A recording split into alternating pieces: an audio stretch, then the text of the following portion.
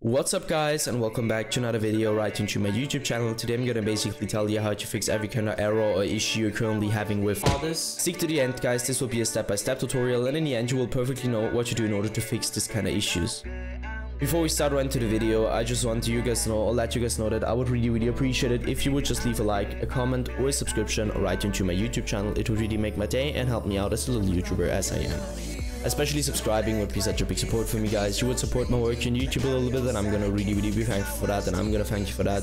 So anyways, I would just say let's get right started. So the first step I would recommend doing for everybody is gonna be to navigate to your taskbar. You're gonna right click your taskbar and open up your task manager.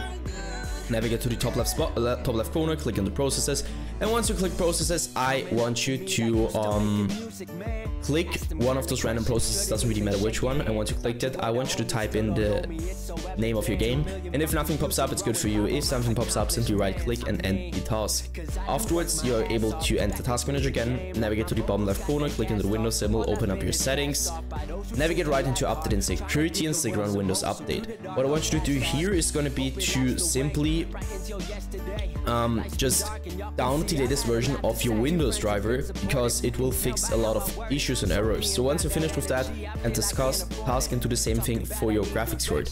So go to the application, go to the browser, and download the latest version of your graphics card driver just to provide the best possible performance in general for your PC.